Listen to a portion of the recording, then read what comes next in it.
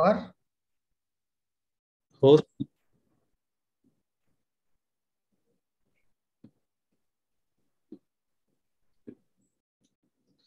So the host, welcome to the 99th edition. Host has muted everyone. The panelists can unmute themselves. So today we are again having our friend Dr. Suresh BM, who will be presenting on a very appropriate topic: preliminary assessment of children in conflict with law in accordance with the JJ Act. Next slide, please. I'm handing over the program to Professor Dr. Tufan Pati sir. He's from Cuttack and chairman of this program. Sir, over to you. Thank you, Alim. Thank you very much.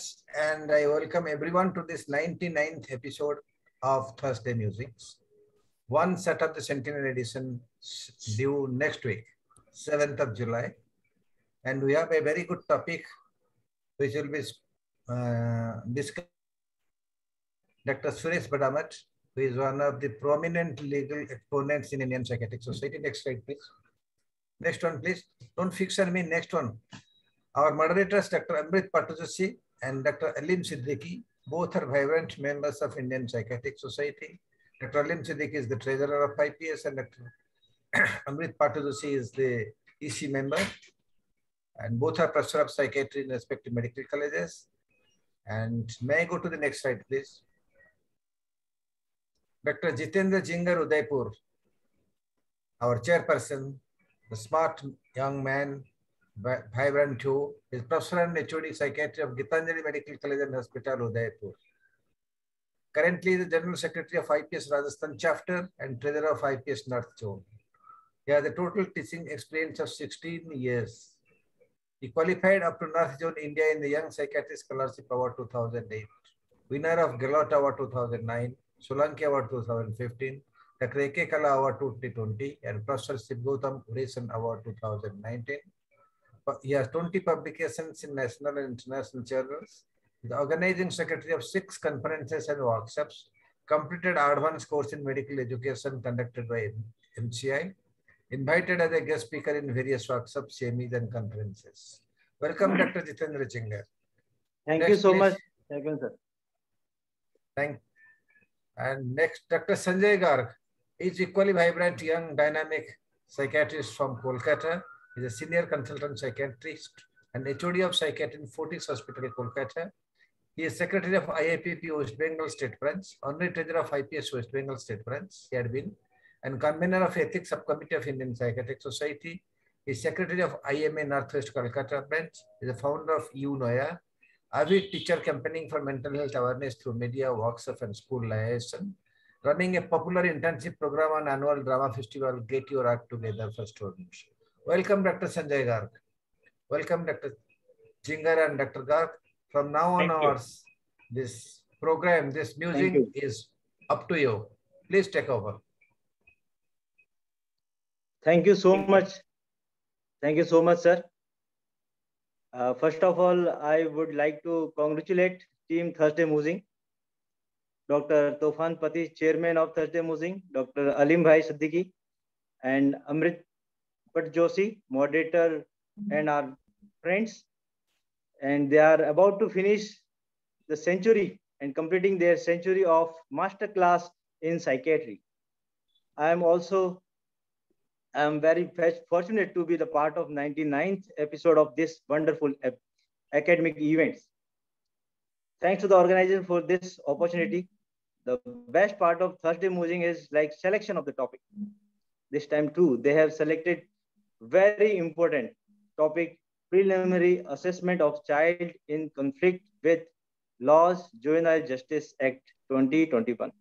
Even we have not discussed these kind of topic during our PG days or even in like routine academic events. So the various amendments has been done in recent in 2021 in Juvenile Justice Act. I would not waste much of time.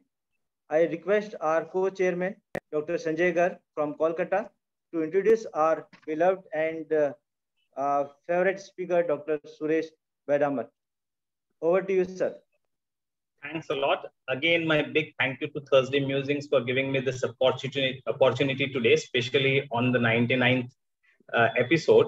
And I'm really privileged to be honored to introduce Dr. Suresh Banamat. I think he's one person who needs no introduction, but still, as a part of the formality, I would like to not miss this opportunity. So he's the head of the Forensic Psychiatric Unit and Legal Aid Clinic, additional professor of psychiatry at NIMHANS, Bangalore. He's a member of number of associations and committees. So he's a member of the committee of experts constituted by the Ministry of Health and,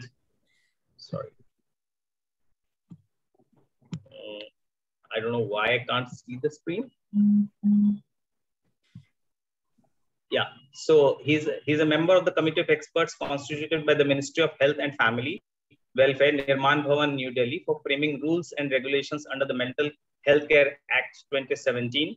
He's member of the expert committee to advise Karnataka State Board to establish a rehabilitation center for mentally ill patients. He's member of the state committee for drafting minimum standards for mental health establishment for the new Raipur, Chhattisgarh state. And of course, he has several publications in national and international journals. It wouldn't end. And of course, his areas of research interest are forensic psychiatry, community psychiatry, telemedicine, human rights of the persons with mental illness, and obsessive compulsive disorder. So without any further ado, Dr. Suresh, it's all yours. Thank you very much. Thanks for the organizing committee. Dr. And also, yes, sir. Sir, please, we don't have a detailed introduction of Dr. Rajendra. Please do that on our behalf because you are. Sure, sir. Sure, I'll do that, sir.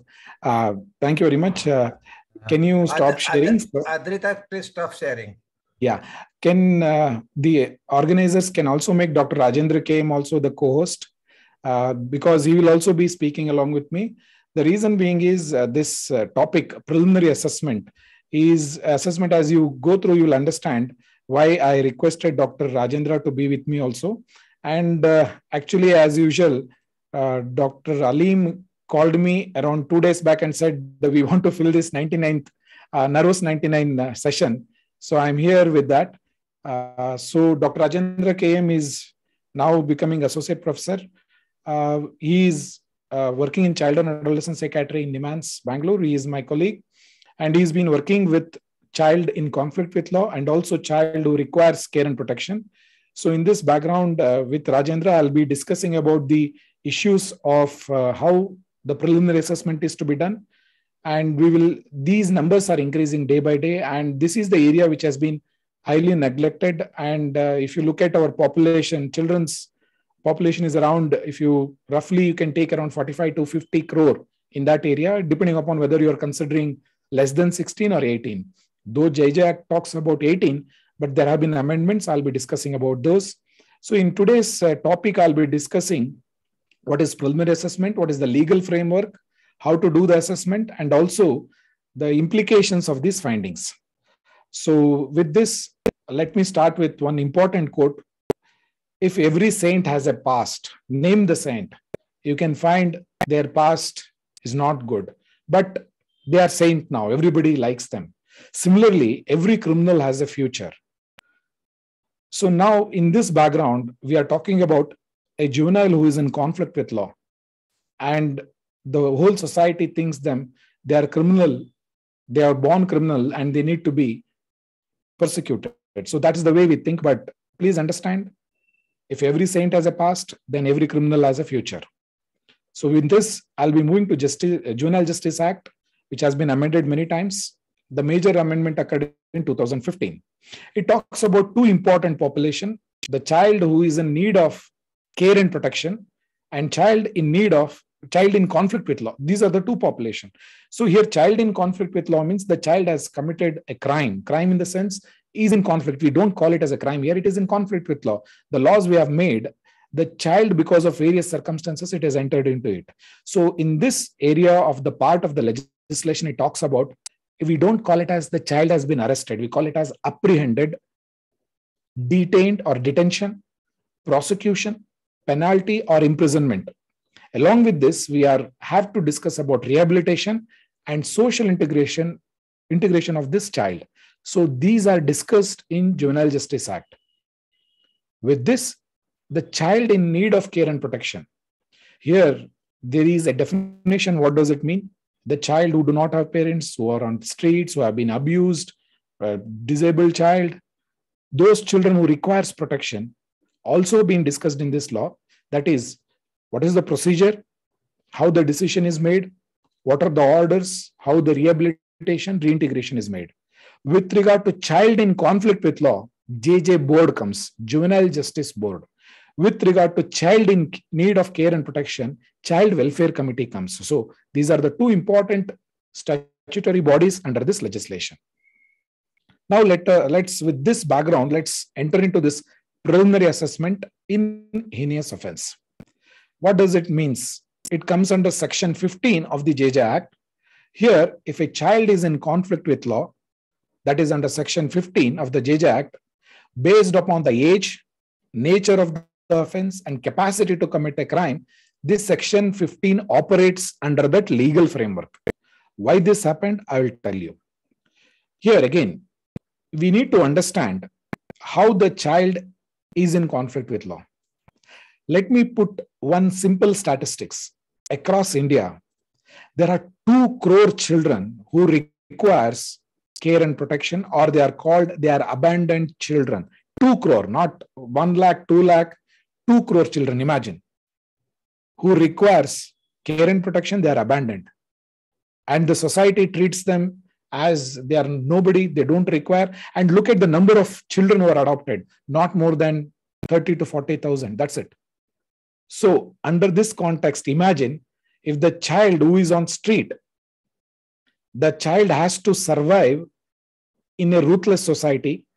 What are the impulsivity the child does if it is hungry? If the child wants to do something, what is the cognitive maturity of the child? Whether the child is able to think or not. Think about the child. What is the peer pressure? Because it is on the street. What does the other adults influence this child? Substance use in this child. There is no supervision. The child is from a broken family many a time. Socioeconomic status, extreme poverty, whether the child has been abused, exploited, various negative influences plays a crucial role when the child commits a crime or child is in conflict with law. That is the best word to use, because I may hurt many of children rights activists if I say child has committed a crime. The best word is child in conflict with law. That means you need to know the circumstances behind the child, how it is in conflict with law. Without that, you will say, yes, the child has committed a crime, we need to punish the child. The best example I can give you is if we come up with some law or legislation or guidelines, many of you criticize, you are in a ivory tower, being in Nimans, you make guidelines, it is not applicable, you don't know the ground reality, what happens. This is the commonest comment. Similarly here, when a child commits a crime, you need to know the ground reality under what circumstances the child has committed a crime, and we need to rehabilitate the child. You cannot put everybody on the same pedestrian. That is what is the JJ Act talks about. Now looking at the amendment, why this section 15 came into picture. The first and the foremost, which occurred in 16th December 2012, was the Nirbhaya case. In that there were 6 accused. One of them was a child. Remaining 5 were adults. These adults have an important play to role in pressurizing the child to do something. Of course, the child was also convicted, but the society became so angry about this case, which there was a lot of angry, unprecedented protest. And actually, the incident pierced the conscience of our society. That time, many people came out and said, even if it is a child, we need to punish. On that background, the amendment occurred. Before that, 2012, JJ Act section 15 did not talk about heinous crime or age between 16 and 18. So since there was a huge fight, then there was amendment made. That amendment came in 2 pictures. One is section 375, rape law was amended. So I request many of you, if you don't know about the rape law, which has been amended, please go through that. Along with that, JJ Act was also amended. So that is section 15. Now I'll not enter into the rape law, what has been amended, but I'll be discussing about section 15. In case of heinous offense alleged to have committed by a child who has completed the age of 16 and below the age of 18, then the board will do preliminary assessment to see whether the child had a capacity to commit a crime. Then we will treat it as an adult and we will punish that child as an adult. So that was the intention, and there was an amendment done in the parliament. Considering if the child is between 16 and 18, a preliminary assessment will be done. And this will be conducted by the JJ board. So here the preliminary assessment with regard is basically whether the child has a mental capacity, physical capacity, circumstances around the crime, and should we treat this child as an adult and punish this child as an adult.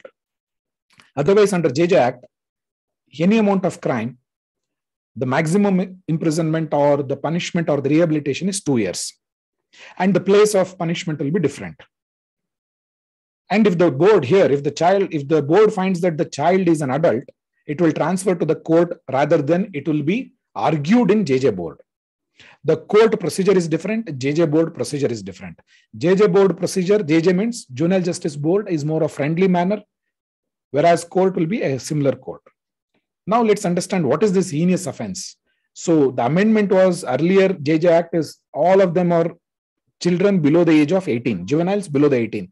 But after the amendment, 16 to 18, if they have committed a heinous offense, a preliminary assessment will be done and they will be considered as an adult or a juvenile and the proceedings will occur. What is this heinous offense? Any offense under any law at this point of time, if there is an imprisonment of more than 7 years, 7 or more than 7 years, it will be considered as heinous offense. So these are the cases where the preliminary assessment will be done. And within how many days we have to do this assessment? Within 3 months after apprehending the child, the assessment should be completed. That means only 3 months has been given. What is the procedure for the assessment?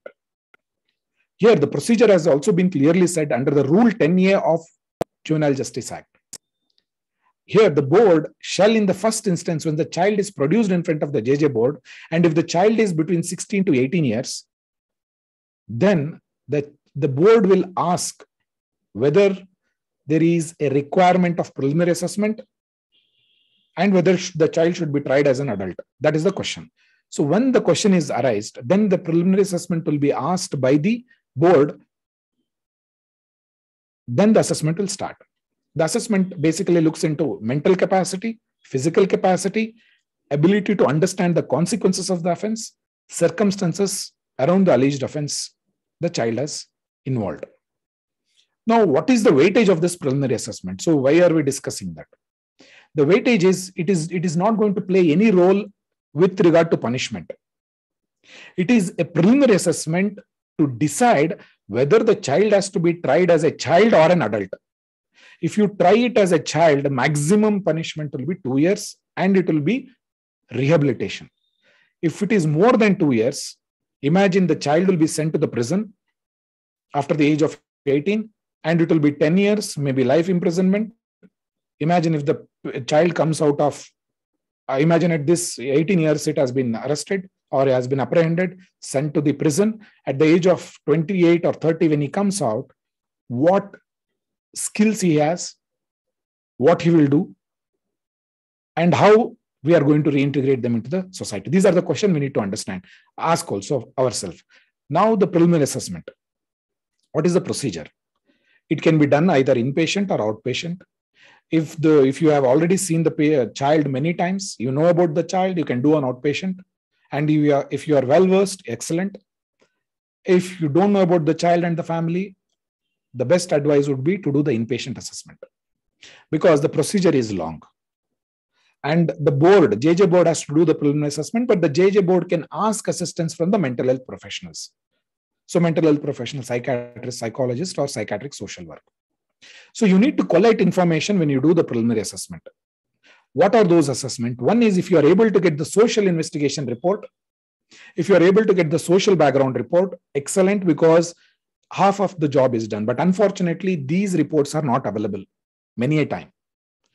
You need to request the JJ board to provide this report. Many times they don't provide. When you are able to have a good liaising with the JJ board, they will provide. Third one is drug report, physical capacity, mental capacity, and the detailed psychiatric evaluation has to be done, because you are dealing with the child's life here. Not only that, it is a mirror of the society when we deal with the children. Now let's understand about the first one, social investigation report. This social investigation report is again clearly being documented. There is a Form 6 under the rules, and it clearly talks about who is to do this. This is done by a probationary officer or a voluntary or an NGO. The Form 6 is clearly talks about the child's economic condition, social condition, psychosocial condition, under what circumstances the child has committed a crime, whether the family is very poor, they are fighting to survive. Imagine during COVID, you can see what kind of difficulties many population underwent, and many children, the parents were not able to work and the children were begging. So think about those situations and how the child has committed the crime. This is how the SIR report looks like this. And I'll be sharing those reports to the organizers. You can also download from the net. So this is social investigation report. It will be done by the NGO or a probationary officer. Similarly, there will be a social background report which will be done by the child welfare police officer. This is a very important report. And this report invariably plays a crucial role with regard to rehabilitation, or whether the child should be punished or not. All those things will be discussed or will be determined on this SBR. Invariably, the JJ board doesn't share this report, but if you request, if you have a good rapport, they will share this. Again, social background report, this is the format. I will not go into the detail because none of the mental health professional will be involved in this, but it gives a lot of information with regard to. So SIR and SBR report is done, that means 50% of your job is done. If you don't get, that means you have to do the rest of the 100%. The next one is drugs and substance use report. Here, you need to take the history of the substance use, either especially with the child. If the parents are there, check about this drug abuse in them, substance use, what was the family condition, whether the family history of substance use there, whether the child committed the crime or involved in the crime under the influence of the substance, or to procure the substance the child was involved. You may have to consider during urine examination. So of the child with regard to drug abuse. So this whole thing will considered as a drug report. You need to ask for this, or you have to do this. Mental capacity. Here, the ability to understand the consequences of the offense and the circumstances in which the alleged offense was committed. See, here you need to understand. Imagine if a child around the age of 16 is committing the crime or involved in the crime, it is not that whether the child knows he will be arrested. You have to understand what is the knowledge of the child in the environment. What does the child thinks if I do this act? What will be the status in the society? How the friends will behave? How his peers will behave? The society will look at him. Whether the police, how they will behave? What will be the repercussions? You need to consider the cognitive development of the child. If you feel the child's cognitive development is not being done, you need to consider IQ assessment here. It is not just whether the child committed a crime and he knows, yes, he will be punished. It's not just that simplistic. It's a complex assessment of knowing whether the child, under what circumstances the crime was committed or involved in that. And it also involves what is the educational status of the child, whether the child has been studying, what is the intelligence, whether the child has any disability, mental disability, whether there was a preparation, planning, number of people involved, whether the adult or the mentor who is involved with the child, peer pressure, whether the adults are influencing the child to commit the crime, whether there was a motivation for the crime, was it impulsive, what was the nature of the crime, whether there was an attempt to destroy the evidence by the child or by the adults around, whether there is a threatening of the witness, escaping, absconding, surrendering to the police. All those needs comes under the mental capacity. So once this part you are able to understand, you need to move to the physical capacity. Physical capacity is whether the child has a disability, how many people were involved in the crime, amount of force involved in the alleged crime, number of people involved, height, weight, whether the child can do this so-called alleged offense alone or with requires of an assistance or a weapon, those will be considered here. Coming to the detailed psychiatric evaluation, this is where, as a psychiatrist, you have to play a major role. Here you'll be taking the basically detailed demographic details, reason for referral, what are the accompanying documents from the JJ board, that is Juvenile Justice Board, details of the charges framed or history of presenting illness, past history, family history of whether the broken family is there, substance use in the family is there any family history of abuse, personal history, temperamental history of the child, mental status examination, and cognitive function. Along with this, you need to do environmental issues. This is one which we have to do, especially in children. Whether the child had any antisocial behavior, or we can call it as a dissocial behavior, whether it is in the family context, whether the child has apathy, attitude towards the crime, how the child behaves with that, truancy is there, whether there is any past crime, whether the child is involved with the antisocial associates or friends. This is the most common phenomena which we see. So school, whether the child is regular, dropout, what was the reason for dropout, whether it is a finance, what is the family, whether there was a poverty involved. So all these will consider as a psychiatric evaluation. With this, now I will come to the last part, that is, what is the format for preliminary assessment? This plays a very crucial here. To know or to evaluate the role of the child in the alleged offense, and also to know the mental condition and background which the offense was done. Here, the report needs to provide the information on the child's mental condition and also background. You need to do the development level of the child, family history, relationships, school and education, involvement in child labor, peer relationship, experience of abuse, trauma will play a very important role in the assessment.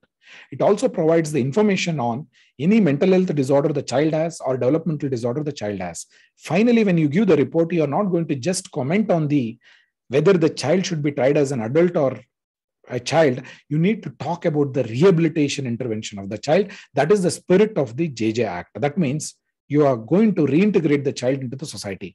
In this regard, the JJ Act is very clear. Even if the child has committed a major crime or involved in the major crime, that FIR will be destroyed or it will be kept in the court. Nobody will be accessing this report. And if the child is involved in any crime at the age of 16, 17 or 18, that will not be used for him to get into a job, maybe government job or any other job as per the legislation, even if there is a FIR. That means the JJ Act talks about rehabilitation and reintegration of the child. That's the very essence of this legislation. Let's go into the preliminary assessment format. This is basically demographic details. If you are able to provide the date of admission or date of assessment started, date of final completion or the date of discharge.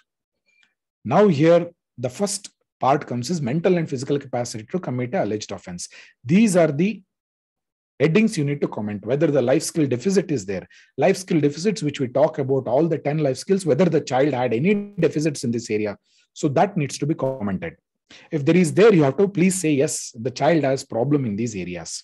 Whether there was a neglect, poor supervision by the family member, or how the role model, imagine the father himself is using substance, he himself has been part of various antisocial behavior. So then the child has a role model clearly. Experience of abuse and trauma regarding the child, sexual abuse, substance abuse, whether the child has any intellectual disability, mental health disorder, if the child has any already psychiatric illness, was there any access for treatment, whether the treatment was given or not, how much serious about the treatment is to be considered. This part forms that means you need to give a good report. Along with this, you need to the second part to be circumstances of the alleged offense. Family history and relationship, how the child has the relationship in and around within the family, along with the peers, if there is a schooling, history of education, whether the child labor is there, whether the child is being forced to go for work, what are the role of the peers, where did it learn all these conflict with law, how it happened, whether the abuse and trauma comes repeatedly because that plays a crucial role, mental health disorder and developmental disability. And the third part is child's knowledge of consequences and committing the alleged offense. Here you need to be very innovative in asking questions. You can't ask a straightforward question, do you know whether you will be arrested when you commit a crime? Because invariably the child has been apprehended by the JJ board or the police who are those you can't ask direct question, because invariably after involving the conflict with law, the child has been taken into custody. The child will learn, and the parents will be asking such questions. Do you know the way they will hit you? They will put you in the prison. They will put you in gallows. They will give you murder. They will hang you. All those things will be there. The child invariably learns before it comes in front of you. So you need to be very innovative.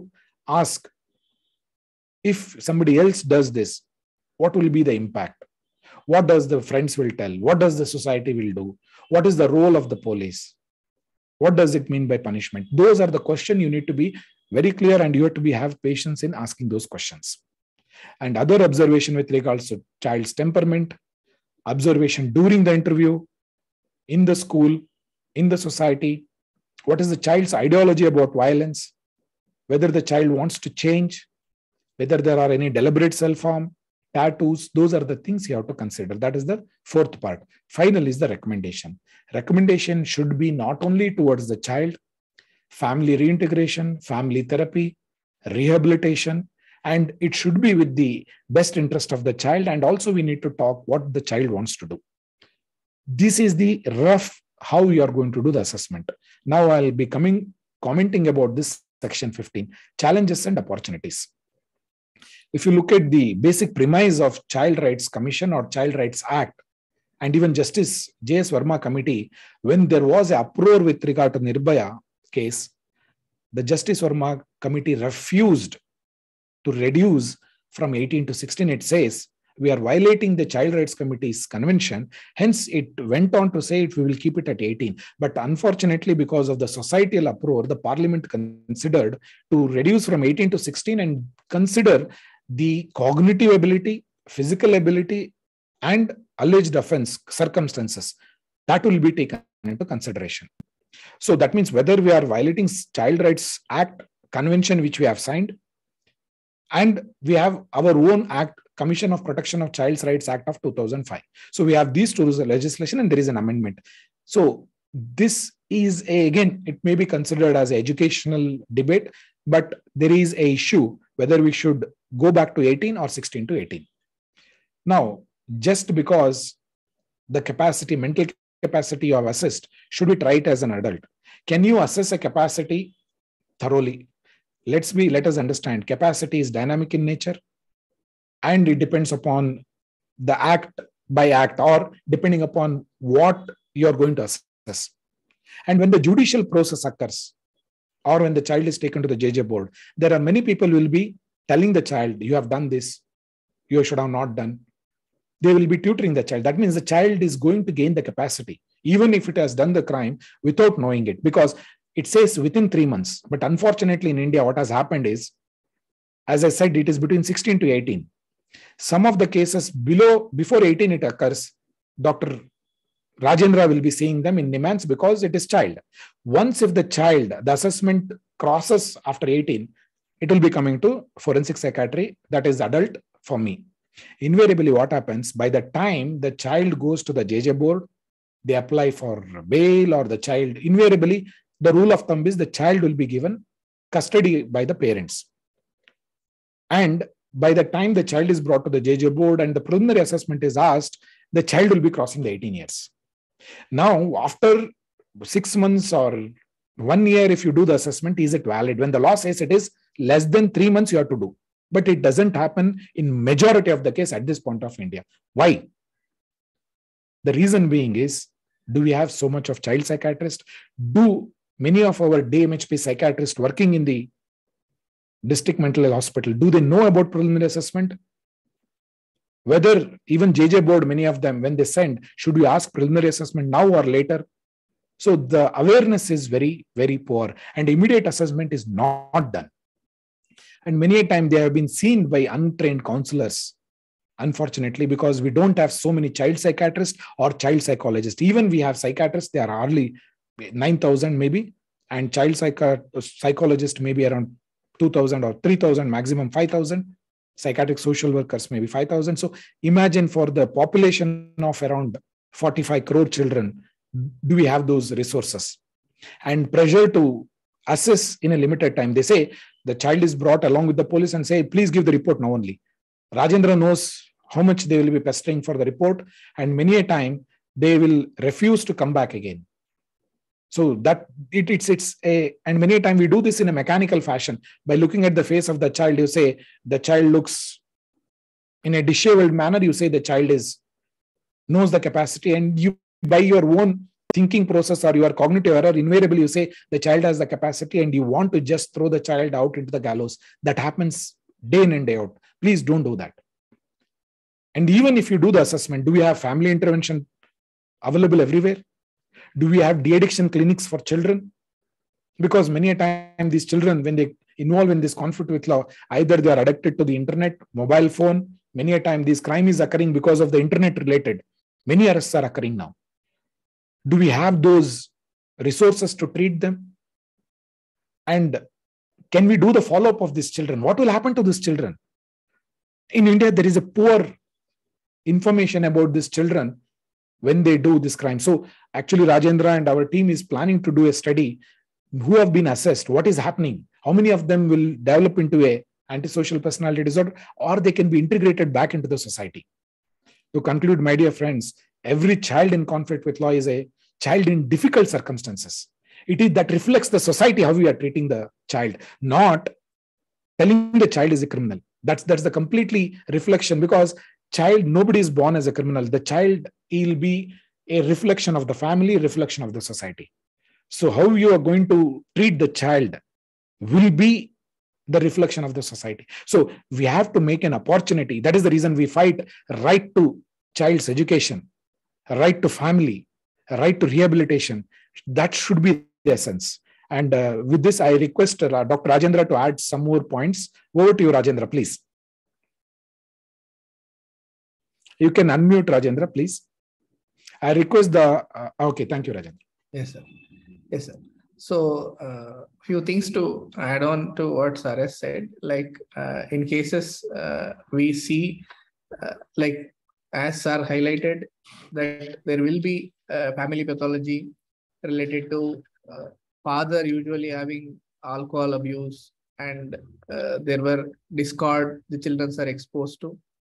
Second word factor which we commonly see in the consultations are they tend to be not in the school environment because of one or the other factors: financial, lack of interest, difficulty in studies, below average intelligence.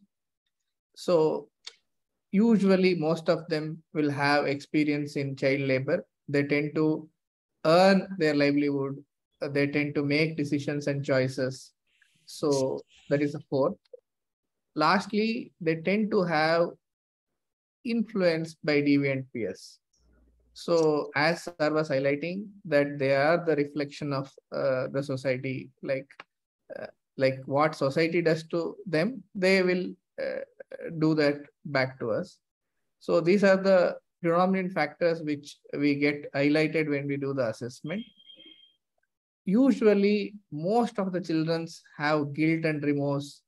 They have motivation to change. They have good future views to take up the responsibility of the caregivers, and they want to have a good life where they don't want to involve in such activities.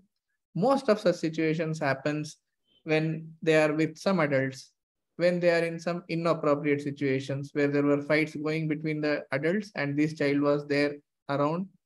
The child was working in a bar or a restaurant where there was alcohol was served and he was there. So there are many such situations where they are one of the member in that conflict, in the crime that they have been alleged. So usually when we do the assessment, what we tend to see is that the parents will have a sense of helplessness, usually if there is a single mother or if there is uninvolved father. So our whole effort in the assessment process is to understand the risk factors in the process of development and reflect in the preliminary assessment. Same, you reflect to the child and the parents in a session that we can do, what we call it as functional family therapy, a small session of such sort, where we tend to identify the risk factors, how we would have contributed to the life skill deficits of the child, how we can empower the accompanying parent so that parent can take the situation to train the child to stay away from the deviant peers, to be again back into the school, to be into a job training. He will take this responsibility and assure to the judge that I will do all this and I will come and report to you. So taking this chance to empower the parents to reflect the whole understanding that we can have to the child and family so that they can make a plan, and making the child to make this plan and give it to the JJB. So this is a few more efforts that we do so that that along with the assessment, that feedback and the process driven work that can be done with the child and family who come to us. So usually, if at all, when we see a cases where there is a crime is of very serious nature, like there is a murder, culpable homicide, and he has been in a repeated attempt or a first attempt, we can add on a few factors called as risk factors for recidivism. So there are around 6-10 factors we can list down based on the child's association, how much deep is the association with the deviant social groups, how far he has been involved, as he has anger issues, as he has substance issues, is he can be, as the family can be empowered to look after him, or he will not allow. So those residual risk factors for residual can be highlighted, and it can be told that this person should be directed to work on these factors. So with this, I think I have added something to the presentation, and thank you, sir.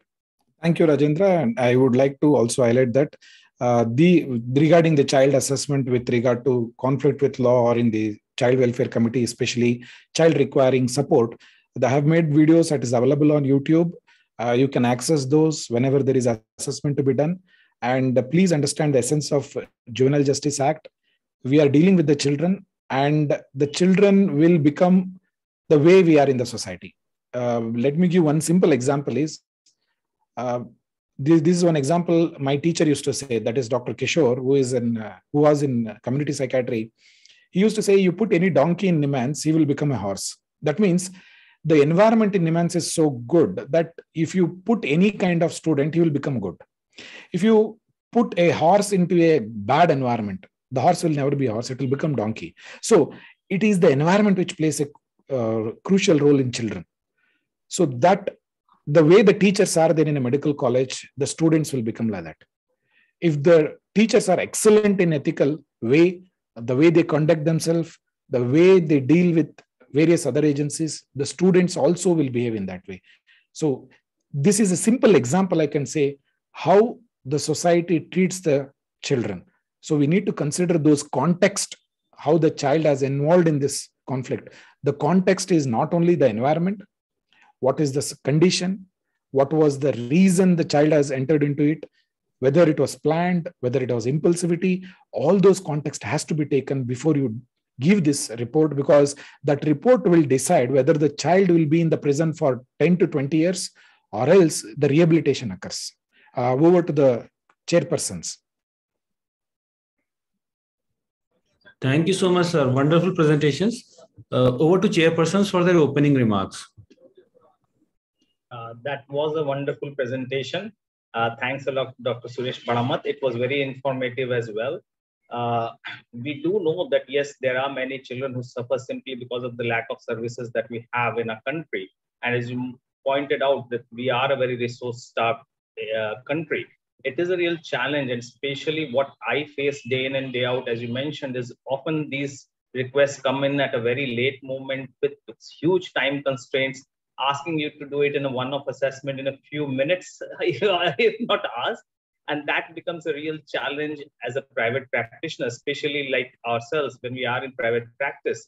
So what would you suggest, sort of how can we do that in a more simplified manner, if there is any?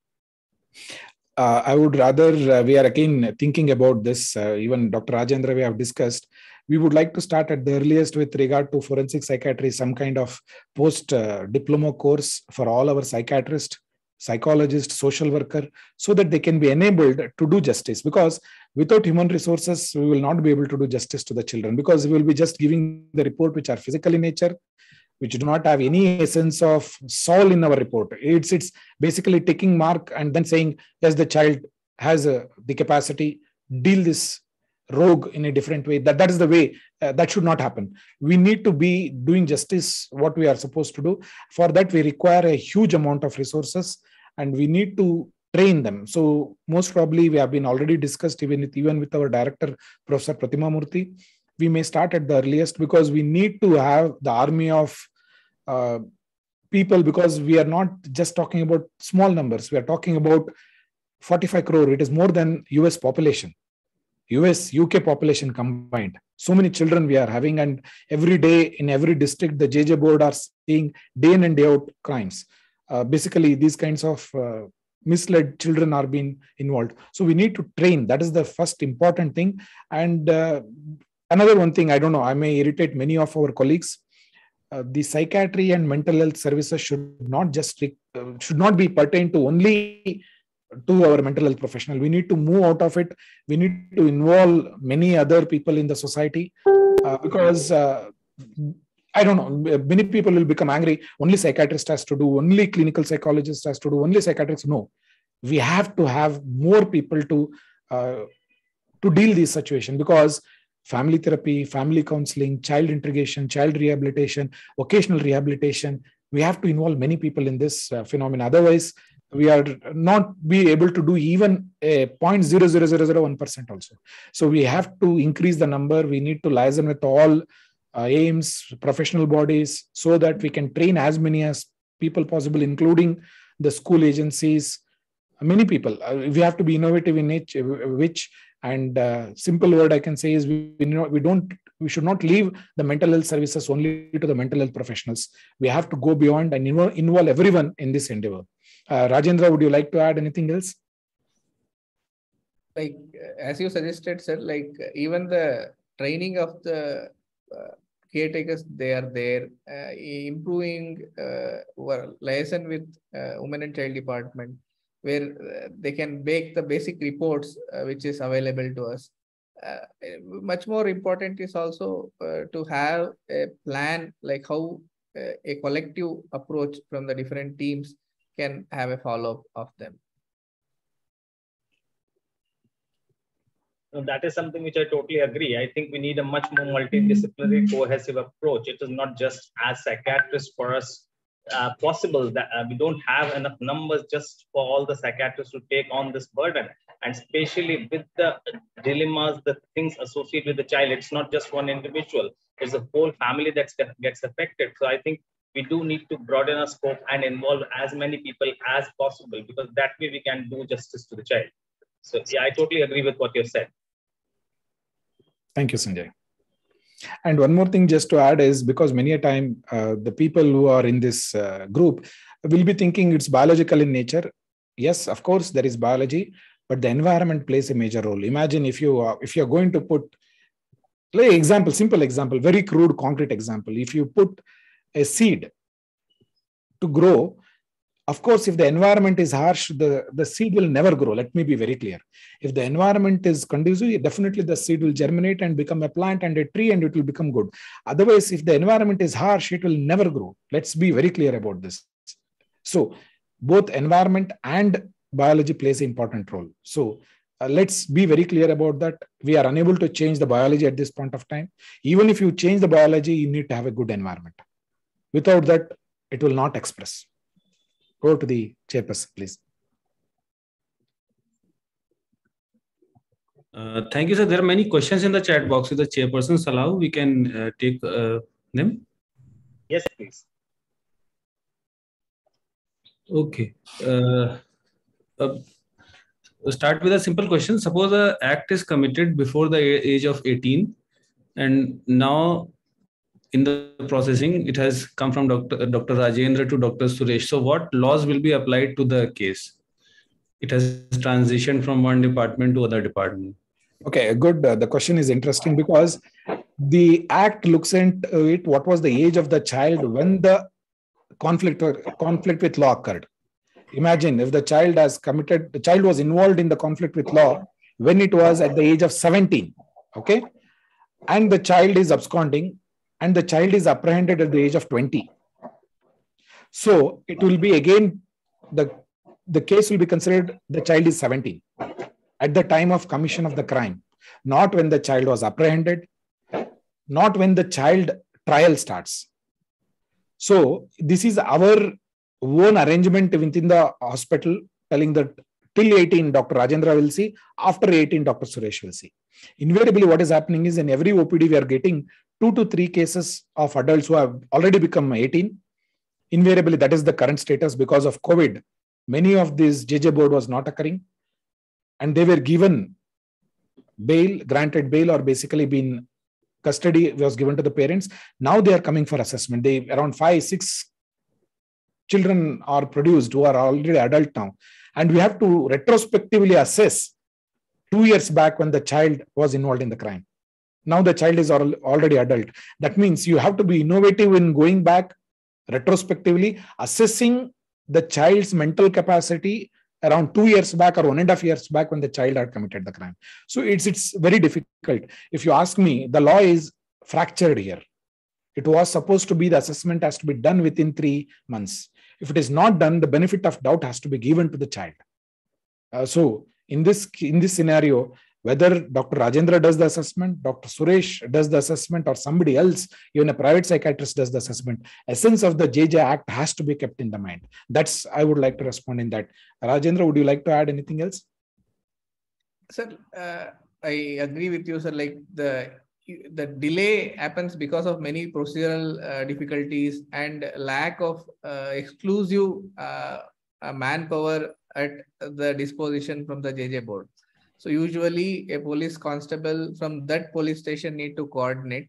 That has been a huge challenge for facilitating the child rights and to have the evaluation and assessment conducted on the right time. So some advisors and some ways we can think is an exclusive team for facilitating such consultations and such assessments on a given point of time. That will also facilitate the whole process, and it can prevent that the procedures which law asks us to avoid, that if we are not able to avoid. Irrespective of that, the age, the child, if the crime, when the crime has happened, that age is considered as the important factor. In situations needed, they will do the age assessments also by the medical examination to ascertain during the situation. They tend to have those reports also. So age on the presentation doesn't change the way in which you want to assess the given event and give a report. But memory biases definitely will be there. They will make the assessment very complex. That can also be acknowledged even in the report. I'll give one simple example of the procedural error, procedural problems. Simple example is Mental Health Care Act. That is the best example I can give you is, now there are mental health review boards are formed, which are chairpersons are judges or retired judges. They know only the procedures, law procedures and substantial law. Now what is happening is, if the patient wants to challenge the admission under section 89, 90, he has to give an application in writing. Format of the application, when it has to be given, and when it comes, the board, when it is sitting, they will go through that and they will make a copy, and they want a copy of the file where the child is at, where the person is admitted, the copy of the file, the application. Then they will send it to the psychiatrist telling that, why did you admit? You are violating the law. And then after 1 week of time, the psychiatrist will respond. Then this mental health review board will give a time or a date to hear. Think about section 89. This procedure of filing a complaint, application should be written along with the copy of the file has to be given, and to know whether the person had capacity or not. This procedure will take another 3 or 6 months. By the time the person is being admitted, treated, and he will be waiting for the second episode to come. That is the procedure we are entering into it, which is an adversarial procedure, unwanted procedure. Instead of taking what we have discussed in mental health regulation is the decision has to be taken in 3 days. That is the essence. But unfortunately, these review boards, many of them are not there. Even if it is there, they are thinking of this procedure, how to be done. And the essence of the law is lost here. Same thing is happening with JJ board. The JJ board wants to reintegrate the child to the society back, but this procedure, filing, getting the SIR done, social investigation report, and social background report. After that, they will ask for preliminary assessment, and the time and the date of hearing is given after 1 month or 2 months, and they have to go and meet the psychiatrist. If they come late, it is not available. Psychiatrist doesn't leave, and the psychiatrist doesn't know. He will say, you go to the other medical college, they have been trained. It goes on and on and on. The whole essence is lost in the process of the name of procedure. Okay. Alim, ये 18 साल वाला question के साथ I will continue. So if a person has just completed 18 and he has committed a crime and it is found he was brainwashed about the crime since childhood, then is there any importance of the social investigation report and SBR, or he would get benefit of doubt? Once the child crosses 18, it will be tried as an adult. And those so circumstances around the crime, brainwashing, all those things will not play a role here, because see, now our law, earlier it was 18, and after the Nirbhaya case, we have brought it from 18 to 16. 16 to 18, any heinous crime, preliminary assessment is done. Now we are talking about 18 and above. 18 and above, our society is not ready to accept this 16 to 18. Forget about 18 and above. So those circumstances will never be considered here. We are fighting going back to 18 to remove the 16, so that these whatever heinous crime, we deal them as a children, rather than asking one more report, social investigation report, social background report, preliminary assessment report, then conduct the proceedings. It's delay in procedure is occurring every day. So instead of that, you are telling 18, definitely our society will not accept, our law will not accept.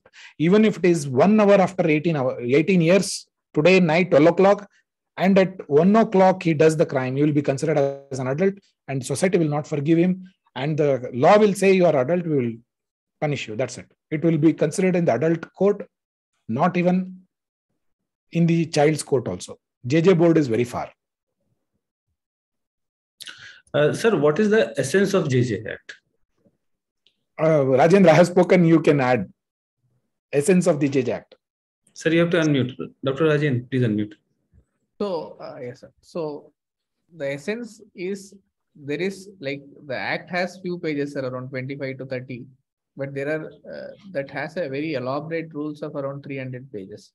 The whole process is that to uphold the child rights, see and look for the need for child's development. What are the difficulties the child would have faced? Many such situations where, as sir was pointing out, those who are involved in conflict with law are also the children who need care and protection.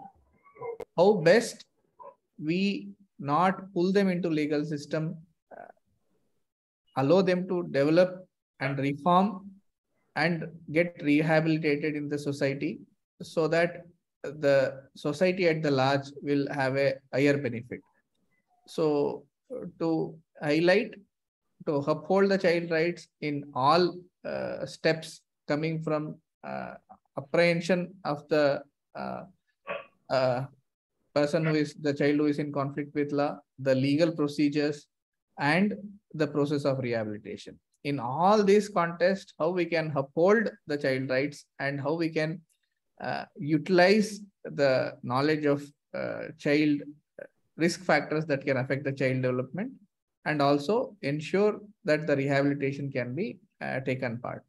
The most concerning part of whole exercise is that the rehab part, even though there are rules, how much they are followed, how much this has been asked or reviewed. This is the biggest challenge in the current scenario. So that is one part. If it gets strengthened, as sir was pointing out, from the manpower training, systems to follow up and liaison with multiple systems, it can make a larger change for children at the given context and to the society at the large. So, sir, just a small follow-up question: how much is the gap left?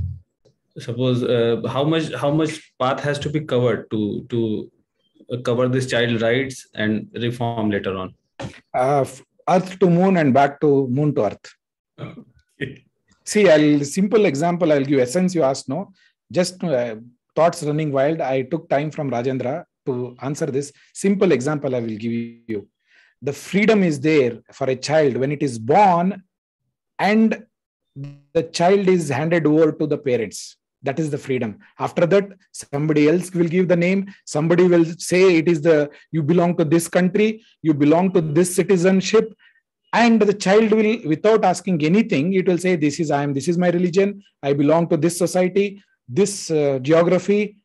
Everything is given by somebody else. I don't have anything. That is the environment we are in. Think about this. Till you hand it over to somebody else, during that 5 minutes, you are a human being, you don't have name. The name will say which religion you are, where you are coming from. Till that period, once it is handed over to the parents will give the name, religion, country, socioeconomic status. You are from Bandra, or you are from Malad, or you are from somewhere else. That is given by somebody else. Environment is giving us. So here, the child there is being tutored by the environment. That is the reason the JJ Act says that environment is the main key factor where the child is involved in the crime. So don't punish the child. The child needs to be reintegrated into the society. Keep the child rights upheld. Don't treat the child as a criminal. The child has to be requiring, though the child is involved in the conflict with law, the child requires care and protection. The bail has to be given. Bail means by a default, the child has to be handed over to the parents. And the child needs to be upheld in every step of the case. The judge who is sitting there as a JJ board chairman, he will not address the child as a kaidi or number like this. He has to treat the child as a child. And you can't call the child as an accused or a criminal. The child who requires care and protection, though he is involved in the conflict with law, that is the essence. And see how we can reintegrate the child. That is the essence. I'm just giving a crude example. Think about this. Till the birth, from handing over the child to the parents. Imagine the child is given to somebody else. From one religion to one another country, how the child will develops in a different environment. That is the best example I can think of JJ Act essence. Okay, thank you so much. There are two questions by Dr. Sazia Siddiqui. So one of the questions is impulsive heinous crime versus planned crime. Is the approach different? And another example she has given, that crime done out of fit of rage or anger versus a crime committed to complete a challenge in games, like a blue whale where the consequences are not understood. Is the approach different when we approach such cases? Okay, Rajendra, would you like to respond? Sir, for the first scenario, it definitely points out towards the risk for recidivism. Like, was it in the peer pressure? Was a person was accompanying them? Was there a person who was an adult who was tutoring him? So in that situations, even if there is quite an amount of planning, it will not add on to the risk for the recidivism. In the second part, where if he is the whole and sole person and the crime is very serious and he had the planning, that can be highlighted in recidivism. And usually the cases who come with such an heinous offenses where they have murdered someone is very less oftenly seen. To add on to the previous discussion which was going on, what has been the benefit of this whole process? Definitely imagine if this percentage of children would have not brought into this system and this procedure, and they would have been an adult and they repeated a crime, what would have happened to them? Versus they understand the system, they understand the situation, at least they get some feedback. In the whole process, even a small portion of them tend to get into a track where they can reform themselves. definitely it will add on to the benefit. I would like to add on to that. See, if you consider the child, the prefrontal cortex is still developing, 16 to 18, 20.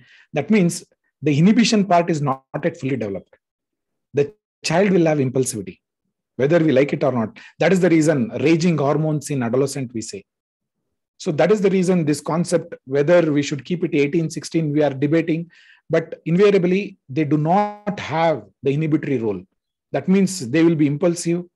Definitely. Similarly, if you take just for a minute, we will forget about the commission of crime was done by a child. Let me consider as an adult, an adult who is driving rashly in an impulsive manner, suddenly meets with an accident and somebody else comes, that fellow dies. That is an accident without a motivation. That means mens rea is not there. Only the physical act contrary to the law is there. So invariably, the maximum punishment will be 2 years there. That is rash and negligent act causing a death of a person. That is again medical negligence. That is the gross medical negligence that comes into picture. Imagine in a child who has prefrontal cortex is not developed to that level, he is unable to inhibit himself. Let's understand ourselves only at the age of 14, 15, 16, amount of things we have done. We have broken the law. We have done a lot of things, but we have not caught. If we are caught, we should have been again going to the JJ board. But anyhow, they say, okay, he's a child, let's rehabilitate him. Otherwise, most of us would have been behind the bars if we consider the law and if we had broken the law. So invariably, in another example I can give, recently it happened around, I think 16-year-old child, mother was telling, don't watch internet, or the child was playing PUBG. And the mother took the mobile phone, the child took the knife and stabbed her to death. So it's look at the way. Now, should we consider as internet addiction? Was it impulsivity? I would rather say yes, the child required care and protection because the father was not there. The father is missing. After giving birth, the father went away and he is staying with another woman. That is the story of the whole thing. And now the case is, the child is under assessment with us. Now he is an adult and the mother is not there. He's on street. Imagine, how would we deal this child now? So should we deal it as an adult, or should we consider as a child who required care and protection? Under that situation, the society failed to recognize the child is in a difficult situation, and we put the same on the same platform. That is not right to equality. We have to assess in a different way, because both are we can't consider that as that. Definitely, that is where our role comes in, considering the circumstances around the event, and then we have to give importance. What was the impulsivity? What was the family environment? Those, then we have to rehabilitate, and definitely I'll tell you that we can rehabilitate those children. Okay, so sir, question in the chat box, that that means poverty, lack of knowledge, lack of resources, these children will be much predisposed to be in conflict with the law? Definitely. Many of our psychiatrists do not know Mental Health Care Act, and without knowing them, they admit. So can we consider them as committing a huge crime? So similarly, many of our children who are there on streets, I'm telling you, 2 crore children. I was shocked actually when I was reading these reports. I was shocked. 2 crore children who are on streets, and we are least bothered. Least bothered means as a collective society, I'm telling you, who require support, who require help from the collective society, not only the government, everybody. Mm-hmm. So how can this be corrected? As a society, everybody should fight for the children's rights. They are the future of our society, or the country, you can call it as, or maybe the humanity. How we deal with them will be the future, what we are going to see. So, and I don't have answers for that. Definitely, I'm telling you, the whole society should answer, rather than one Dr. Ashendra or Dr. Suresh or Tufan Patti sir answering is not possible. As a collective society, we should sit, and then we have to say what we are doing is wrong. We need to correct ourselves and start moving towards it. Absolutely. Amrit. So as a corollary to that question, is there any punishment for environmental factors, persons, which leads to crime? Definitely. Rajendra, would you like to answer that? The people who are co-accused with the child, making the child to commit crime, maybe peddling. Sir, the JJ Act has many sections which are not not very often and more often overlooked. starting from section 85 and 86, which talks about giving children's alcohol is a crime. So, but pubs are giving for below 18. So there is a violation of law. Starts from there. So the person who tutors the child to be involved in this alleged offense, he can be punished twice. Means his punishment will be doubled to involve an underage child. But these sections are not evoked. Many times when police officers bring these children, that is the advice I want to make. Especially they will know the local areas and those situations. I make them a request that why can't you evoke these sections? Because that is where the challenges are there, which are the JJ Act is not getting implemented in the whole spirit. That involvement of the child in the JJ Act itself from an adult, the adult, he can be filed one more section for this whole process, leading to such situations. Just 10 seconds. What about the father who left the child and married somewhere else, the Suresh Badamat's case, and the child stabbed his mother when he came in the way of the games? Yeah. What is the penal provision for it? Definitely, I don't have the answer for that, sir. Definitely, he needs to be taken into task because now the child is in a difficult circumstances. Definitely, they have a role to play. Without that, it's very. See, you can't just blame the child completely.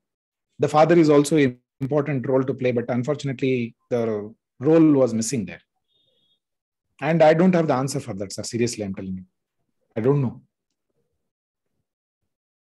Okay. Sir, another question from the chat box.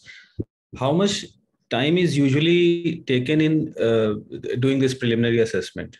Usual average time, what you guys take? Rajendra, your side from children when you are doing assessment, I'll say about the adult. Sir, usually we try to finish off in 2 sessions, one for assessment and one for intervention. If we feel that the crime is where there are more factors of recidivism, then we take another 1 or 2 additional sessions to document them and to make a report in the best interest of the child. So usually that is the situation. Very rarely such scenarios arise where the children have been involved in such a crime which can lead to a lot of emotional trauma in them, as sir was giving a case scenario where they involve in a fight with a close member, they lose someone, or there are such situations where they have significant abuse. We tend to admit them with the court orders and then give a report regarding the intervention, how the child has participated in the whole process, overall a summary of that also. Okay, from the adult side, when the child has become adult, I'll give an example. This happened around 6 months back. Rajendra was also involved in the care. An 18-year-old boy was brought arrested for heinous offense, doing rape, and the child was become pregnant. This occurred during the COVID. The boy is now arrested now, was 17-year-old, and the girl is 14-year-old. They fell in love. They had an intercourse. The child became pregnant. And during the COVID, she did not tell the mother. By the time they realized, it was already 5 months, the child was pregnant. And the mother went to the gynecologist. They gave a complaint. The child was arrested. And again, bail was given. Now, by the time when he reached, it was 18 years. And when he came to our ward, he had, imagine he's 18-year-old, he had 6 months old child at home. Home means they are not married also, because marriage cannot be done, because he's 18. The girl is still 15 or 15 and a half. And they have, that means 15-year-old child has a 6 months old child, and there is no marriage. The boy has come with his mother. They don't want to get him married to that girl because she belongs to a different caste or something.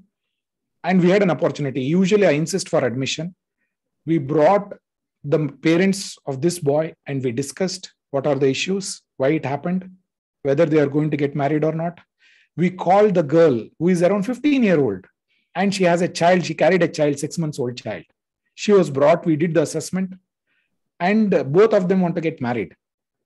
And the JJ board sensitivity should be taken into consideration, because if they are very sensitive, they will see how we can rehabilitate the whole family. So that time we need to admit and do the necessary. Invariably, as a forensic psychiatry unit, usually I insist for admission, because in a one assessment, two assessment, we will not be able to know the whole assessment, because we will be doing a physical act of ticking the box. You will not be able to understand the family situation. Invariably, I ask for admission, do the thorough assessment, if possible, contact the victims, see how we can do something to the victim also, not only for the accused. Then only we'll be able to do the justice. So then our students who are dealing the situation, they will be able to understand comprehensively the whole situation. So I invariably ask for admission, and invariably I take 1 week at least to submit the report. Okay. Sir, who is there on the JJ board? Who all people are there? Rajendra? Yeah, unmute Rajendra. 3 members board. Rajendra, you are not unmuted. Sorry, sir. So usually there is the head will be the magistrate, followed by accompanied by a male and female person who have social work background, and they can have additional psychologist also on the board. So they want to represent not only a legal body there, but also a mental health expert who can have a say in the decision, so that they can recommend the child rights. Usually the JJ board has such. Usually they sit on twice a week on specific days to hear the cases, and predominant focus will be on rehabilitation and understanding the environmental circumstances. In the amendment also has psychiatrist, both in CWC and JJ board also, no? If I remember, in CWC, the psychiatrist name was not there. They've added now, actually. Mental health expert, they have mentioned. Right. Sir, a practical question. Suppose a person is sitting in OPD and a child is brought who is in conflict with the law. So what are points should I write in my prescription or the file so that most of the things are covered? So I'm covering all the aspects. See, the preliminary assessment pro forma is there. Many of the JJ board who are learned judges are there. They will insist for this. This preliminary pro forma to be done. I'm not doing a formal assessment. Suppose a patient, a child is brought to me as a first contact. So what all things should I specifically not miss in the history? The first and the foremost is you have to do the know what are the reasons the child has been referred, what are the accompanying letters are there, considering it has been sent by the JJ board, what are the circumstances, and I would definitely admit them. One, if they are refusing for many a time, they don't admit. They say we have not told, the parents have not come, nobody is there, I'm alone. These are the situation it happens. Then I would document a link that these are the letters accompanying, these are the things, these are the identity mark of the child, this is the mole available, this is the condition, the child is refusing to get admitted or nobody is there for admission, police is refusing for admission, and then at least I will do the preliminary clinical workup. Whether the child requires, is it a psychosis is there, substance abuse is there, from where the child is coming, is there anything can be done in that process? The documentation becomes very important, and that documentation at least will require at least 20 minutes to know whether the child can to be admitted now or else the child is seeking for some more time. Like one of the child came and said, sir, I have my exams now. Please give me time. I'll come and get admitted, though there is a case going in JJ board. Give me time. So then I had to mention that since the child is asking for time, he has to attend for 10th standard examination. I will be doing assessment after the completion of exam, that is so and so date. Till then, we request the board to give extra time. So these are the minimum things. And anything else you would like to add, Rajendra, with regard to similarly, whatever you do in CGC, those requirement has to be done. Rajendra, sir, what I wanted to know, the case is not yet with the JJ board, and the child has come to me. I think that it may go to the JJ board or it may be referred later. So the first contact doctor or psychiatrist, what things should he or she keep in mind? The case is not yet in the JJ board. It is expected to go there. This is a situation where you are giving an hypothesis. if the child is involved in a heinous crime. Okay. If it is a POXO Act, yes, you have a role to play. There you have, because there is an obligation. If the child is not involved in a POXO case, Fundamentalist Protection of Children Sexual Offense of 2012, if it is not involved in that, you don't have an obligation to report to the police. But however, if it is a cognizable offense, you need to report as a part of the fundamental duties of the citizen. You have to report. But in that situation, you need to document minimal things and refer the case to the Juvenile Protection Police. There you have to do, or SGPU, Special Juvenile Police. You need to refer to them and ask for the. So what are the minimal things that need to be documented? That I wanted to ask. That is mandatory. There is in POXO Act. If the accused is there, what is the accused address, name, possible commission you came to know. You don't try that the child has committed a crime or involved in the crime. You say, as reported by the child or as reported by the family members, it appears to be that the child was involved in conflict with law. Maybe that needs to be investigated. And then you'll document the possible address, whatever they have given, where the child is there. Then there are around 7 points are there in the POXO. If you come to know somebody has committed the crime, who are those people, whether the parent wants to give complaint or not, the family member's address, where they can go, mobile number, possible who is the accused or the victim's name, if you are able to get that, those minimum information you need to collect and document. But again, you are not giving a verdict telling that the child is involved in the crime or committed the crime. Possibility, maybe the child is involved. This needs to be investigated further. Those are the words you need to use. But in POXO, it is very clear. But in JJ, they have not told what are the things need to be documented if the first contact you are there. Okay, Amrit. We have one of our colleagues here, Dr. Bibhu Kalyan Sahu, who has a practical question to ask. Here is someone from the, Dr. Bibhu, please ask. Hello, sir. Sir, I am regularly attending Juvenile Justice Board in my area.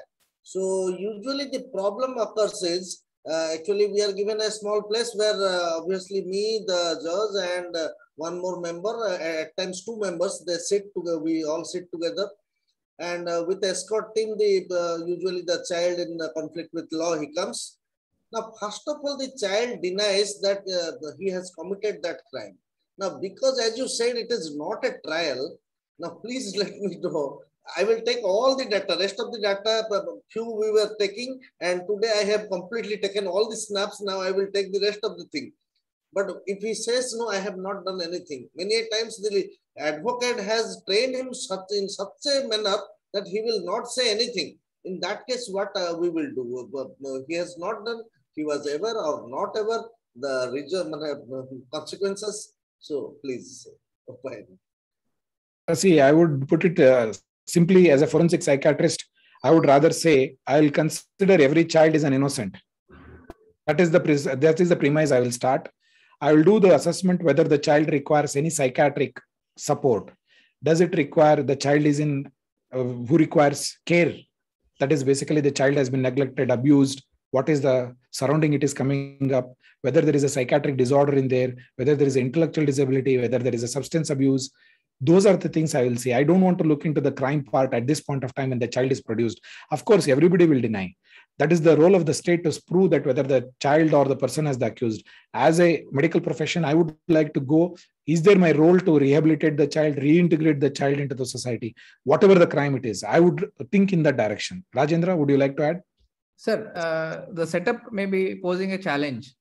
Usually, if you are sitting in a board and there are other members, that will not create a space for the child or parents to open up regarding the challenges they would have faced or even how they would have affected the child. Usually when they come, as I said, 2 days, in the first day, we will try to interact, explain them that our whole process is to understand the factors and then giving a feedback to them to work on it. So one is the setup. Second is, even if they have said the crime has happened or not, you start exploring the psychosocial factors, why he left the school, why he was been into the labor, who are his friends, what he wants to do about that. Like how usually mothers, when they get to know that if they tell something which are the factors which they would have faced or the child has doesn't affect the outcome of the law, they become more comfortable and open up. That will give space to give valuable feedback and also to empower the caretaker. Usually, if you hold them that you are out of the school, you are going with friends who are not good, that has been there in this report, there is a possibility. You give us in writing what you will do to keep yourself safe. You plan, you let us know. The whole agenda is to have a factors and ask him to plan and empower the parents.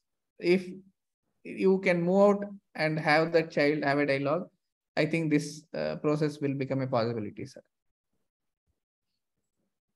Thank you. Thank you. Okay, Amrit, I think last question. Very last question. It can be done in private setup and government setup or both, and can it be refused?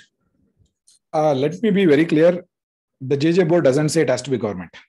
It can be done by anybody. And if you ask me, it is a duty of every citizen to take care of the child. Let's be very clear about this.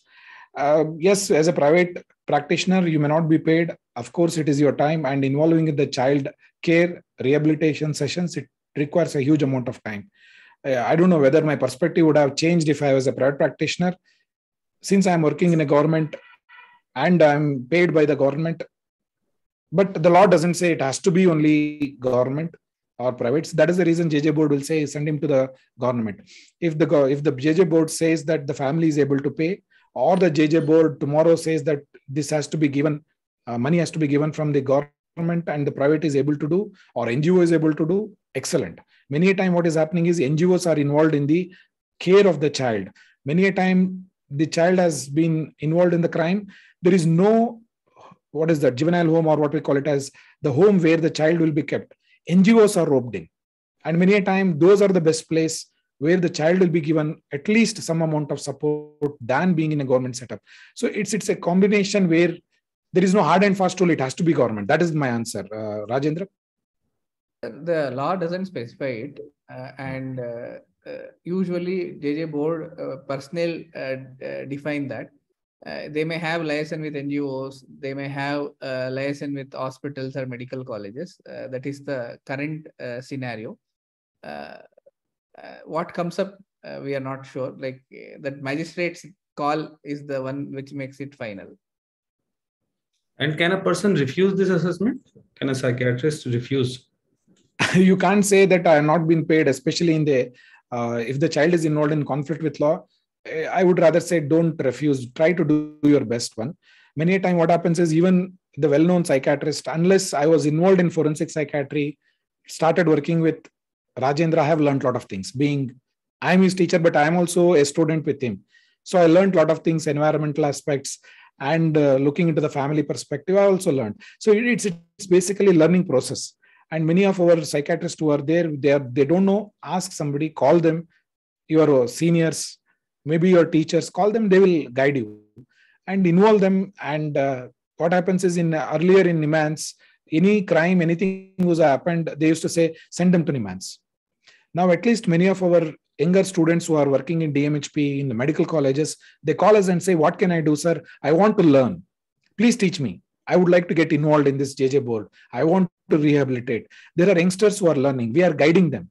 And the case which I told you, where the child was stabbed the mother, here that was taken care by one of the medical college, our own student who is working there. He is now dealing with the child. So we need to help them so that they also learn. 1 or 2 cases they do. Third case, they will be starting, they will be very confident in dealing with the case. Thank you, sir. Over to chairpersons for the remarks. Thank you so much, Dr. Alim Bhai. Our speakers, Dr. Suresh Baramat and Dr. Rajendra, are wonderful. They are the master to present and they did the justice with the topic. And now we have finished our Nerves 99, and now we have entered into the next century. So from next Thursday, we will start from the 100th episodes of this masterclass. Congratulations to the whole team. And I like at the end, I would like to hand over to our other chairperson, Dr. Sanjay.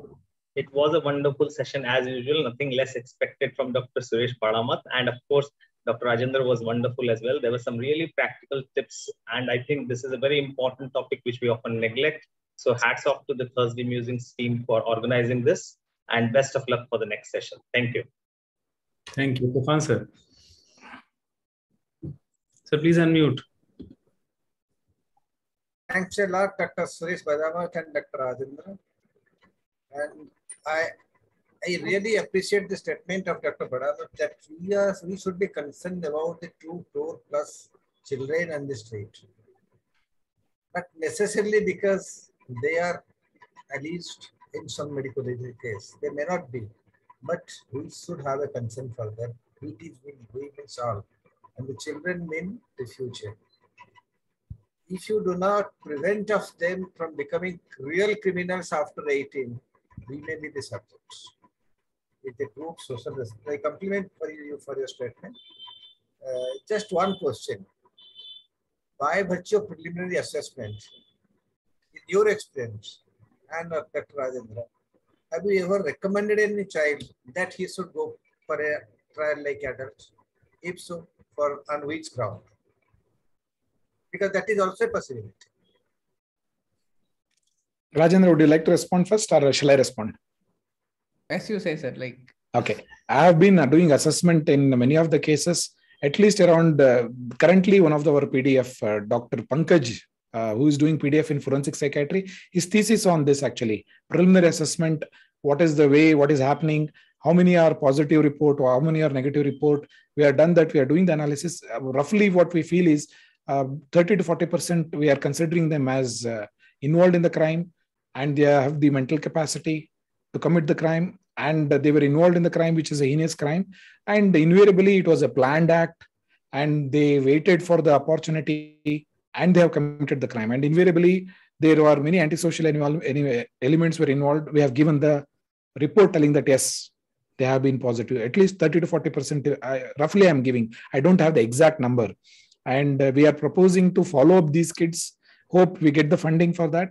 And then I'll be able to tell, yes, what we did after giving the report, where they were taken, whether they were taken to the child's court and then they were put in the prison, or under JJ board and they were able to rehabilitate. That follow-up after maybe 5 years, 10 years, their amazing reports are available in Western country. In India, we don't have. We miss them out. That should not happen. So at this point of time, it is around 20 to 30%. We are telling them they are possibly involved and they have to be tried as an adult. Otherwise, I look it from the angle of environment, and we will be considerate how the crime was committed. Rajendra? Yes. So we have seen cases where there have been a person with adults as a crime. They were involved as a team members. There are few cases where there was serious heinous crimes, and we felt it is quite concerning and there is a higher risk. So we try to highlight the risk for recidivism. That we said these are the factors which makes this situation more challenging, and we wish to we ask you to take the necessary action. So luckily, a few cases came back, and I was able to see a change in one of them and see how things were working. So yes, we have not made a frank recommendation as for the transfer, but we have highlighted regarding the risk for recidivism when they were very high, and we have done that part with them. In 3-4 cases where we felt the risk is very high, we have elaborately documented on that so that the judge can take a call on that. Thank you, sir. Amrit, over to you. Yeah, so it was as usual, like Dr. Suresh Badamat told, that I was told 2 days before the whole thing. So you are always a go-to man, Dr. Suresh. So you are our backbone, so we rely on you also. So thank you so much for accepting our request within 2 days. You're always well prepared, well read. So it is not a big thing for you. So, but what I would request you, can we have a workshop on this? Maybe in the next ANSIPS or somewhere? Definitely, Rajendra and we are there, and also even Professor Shekhar Shradri is very passionate about this. We can have a workshop. We can have a separate workshop on this. If Dr. Tufan sir agrees, he's the organizing chairman of the NCPD. Yes, when we sit with the actually in IPS SPC seats, but I have requested formally that we want to have some sessions. We will be biplenary. Don't jumble up workshops, because there are some very important things that people will like to learn. If they allow me, we shall definitely. We will work on this. I think this is a very important area. We think we know everything, but many times we know nothing, or maybe minuses in certain areas. So thank you, Dr. Suresh, Dr. Rajendra. Dr. Bhadabati, one question. Sir. Is a WhatsApp, it's in a long term is possible in Zoom? I think we can. Yes, sir. If Nimans does this, we'll market that. We can call Suresh and two other colleagues, sir. Why do we need to do it on Zoom? Sir, one more thing. Dr. Shekhar Shishadri is involved in Samvad, where they are doing, the government has given the fund. The AIMS doctors, many of them have been called for the workshop in the similar way. And it's our mandate. We would like to take it up. We will discuss with Dr. Shekhar Shishadri. Even if it is from funding from the government, we will definitely would like to involve and do it. I think it will be pertinent because JJ Art, the board comprises of one judiciary and two social workers, one MA, the others. And they may solicit advice from experienced clinical psychologist, the exact term, experienced clinical psychologist, psychiatrist, social worker, or other experts. Fortunately, we come under category of other experts are invited. But by bad luck, fortunately, we are also not competent to face the situation. And one has to be potentiated, not only as part of the clinical, because the board may invite a clinical psychologist. So they have to be potentiated to do justice for the child. Because a child who is innocent at that point of time, his or her future is in our hands. We cannot just game it away. I clearly understand and resonate your sentiments, Dr. Bhadabati. So, thank you. Thank you, both of you. Dr. Suresh. Thank you, sir. And the go-to man. Whenever any medical legal issues, I just call up Suresh. Next week, centenary episode, speaker is Dr. Dinesh Gugra. And we will be having the kind presence of Dr. Absul Javed. We will be sharing the flyer soon. It is being designed by Pradeep. I invite everyone to be there.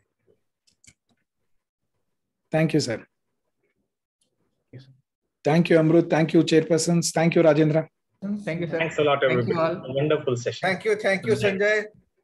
Thanks a lot, sir. Dr. It was a wonderful session. Thank you. Dr. Zinger, I don't see. Thank you so much. Yeah. Wonderful. Sir, with your permission, can we close the meeting now? Yes, sir. Yes, please.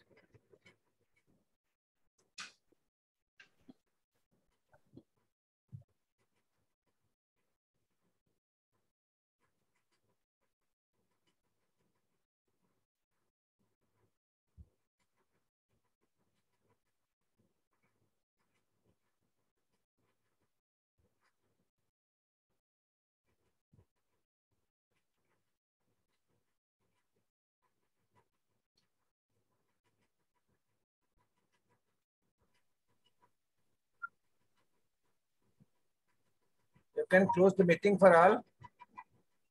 Yes, sir, I close.